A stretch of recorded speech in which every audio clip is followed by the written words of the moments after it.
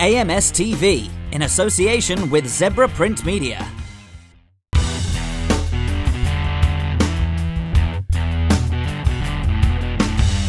Unlucky in the final tonight, but a great tournament overall for you.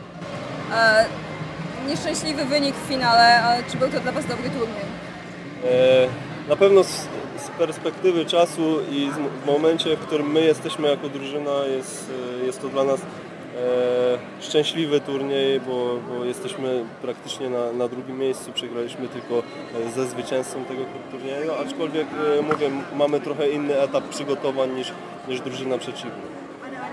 We are lucky to come second in this tournament, so it's a good result after all. However, we are in different stage of our preparations for the season, so that's why the result possibly went this way rather than the other.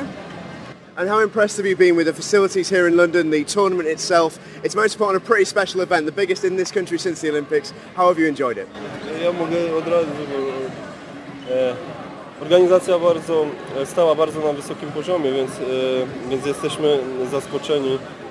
Myślę, że Igrzyska Olimpijskie też były nie bez powodu tutaj w Londynie, bo organizacja naprawdę jest dopięta na ostatni guzik i myślę, że każdemu z nas, kto tutaj przyjechał, bardzo miasto się też przede wszystkim podobało, także no same plusy.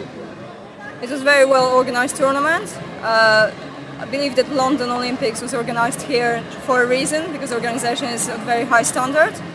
We all enjoyed it and we all like the city. Awesome. And for yourselves this season, are you looking forward to another great season with the team?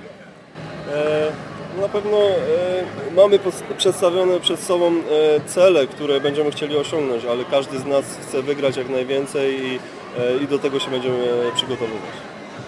We all have set targets, but each of any of us would like to win as much as we possibly can, and we'll be training hard to achieve it. Well, congratulations on a great tournament and best of luck for the rest of the season.